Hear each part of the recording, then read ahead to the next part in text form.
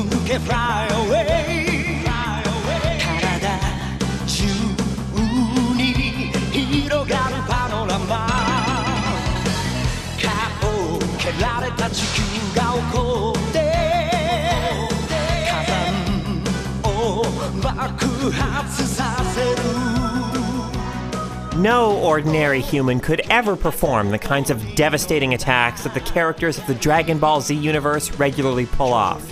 But even for Goku, Vegeta, Piccolo, and the rest of the gang, such skills take dedication, training, and a great deal of energy and effort. In Dragon Ball Z Ultimate Tenkaichi, however, combat requires so little effort on your part that despite the explosive display of power and fighting skill happening on screen, it's hard to care about what's taking place. Ultimate Tenkaichi is all spectacle and no substance.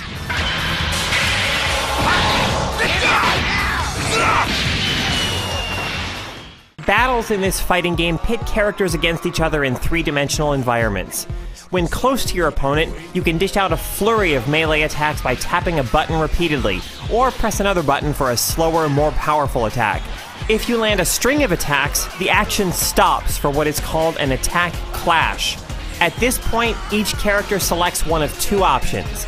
If they choose different options, the attacker wins, dealing damage and potentially sending his or her foe soaring through the air, giving the attacker the opportunity to keep a chain of attacks going.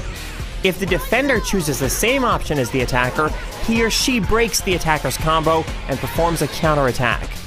There's no sense of timing or skill involved in unleashing the chain of attacks that triggers the clash. The stops the clashes cause interrupt the flow of battle, and the continued success or failure of your attacks comes down to a 50-50 chance rather than to any actual prowess on your part. It's a shallow and uninvolving melee combat system. Ranged combat is equally shallow. Landing a string of ki blasts triggers an attack clash, and once again, both you and the recipient of your blows choose from one of two options. Performing the dramatic signature moves of these characters is even less exciting than everything else about the combat. When one combatant's health is running low, the fighters gain access to their spirit gauges. At this point, firing off a Gallic gun, a spirit bomb, or any other super attack is done with a press of the right thumbstick. The visuals that accompany these attacks are appropriately intense, but the simplicity with which they're performed makes them unsatisfying and anticlimactic. There are a number of ways to experience the shallow combat of Ultimate Tenkaichi. Story mode has you playing through a series of battles based on events from the anime. Sometimes the story is advanced by cutscenes, but far more often, all you get is a wall of text summarizing events. In addition to the standard battles, story mode has chase battles, which are boring sequences in which you just move your character around to either shake off a pursuer or to catch up with someone you're pursuing.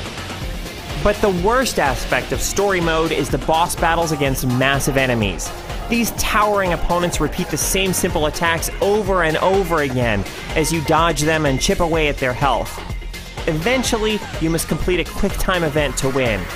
A delay between the moment you press the button and the moment it's registered makes some of these needlessly tricky, and if you fail, the amount of damage you sustain is so huge that one or two mistakes are enough to finish you off and force you to repeat the entire tedious process from the beginning. Such boss battles also appear in Ultimate Tenkaichi's Hero Mode. Here, you create a character from a very limited number of options and make a name for yourself in a parallel version of the DBZ universe. The idea of creating your own character whose skills increase as you progress is an interesting one, but because the underlying combat mechanics are so shallow, there's no rewarding sense of growth to be had. That shallowness also saps the fun out of online combat. Human opponents are more unpredictable and more fun to fight than AI combatants, but Ultimate Tenkaichi's focus on mashing buttons and winning games of chance over skill and technique makes it a dull fighting game, regardless of whether your opponent is human or artificial. The combat captures the intense look of the anime it's based on, and that's about all it does. If you're looking for an engaging Dragon Ball Z experience, you're much better off watching that anime than playing this game. Don't pretend. You know I'm vastly more powerful than I used to be, and you're very afraid. You underestimate me, Vegeta.